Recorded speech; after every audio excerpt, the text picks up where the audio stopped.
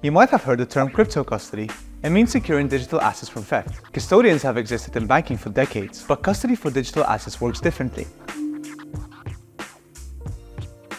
Hi, I'm Danat. In this video, I'm going to explain what crypto custody is and how it applies to blockchain payments. So let's get into it. Taking custody of crypto really means guarding an organization's private keys.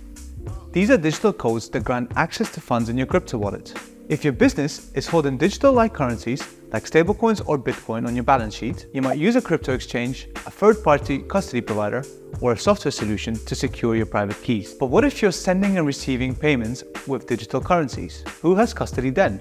In this case, you might be using a payments partner like BVNK. Your partner handles the technical details for you, keeping your digital money safe so you can focus on running your business. Your partner should have extensive security measures in place, including multi-step verification when accessing your account or making a payment, encrypting payments data and passwords, as well as storing decryption keys offline and requesting multi-party signing to unlock those keys. Your partner's infrastructure should be continually tested, including by independent third parties. And finally, they should apply best-in-class treasury management practices like never mixing customer funds with your own corporate funds and storing your funds in the same way you deposited them, so you're not exposed to exchange rate fluctuations. It's also worth checking how and where your partner is authorized. Digital asset service providers in the EU, for example, are required by law to have controls in place for customer assets. Here at BVNK, we store digital assets safely through a combination of our own security modules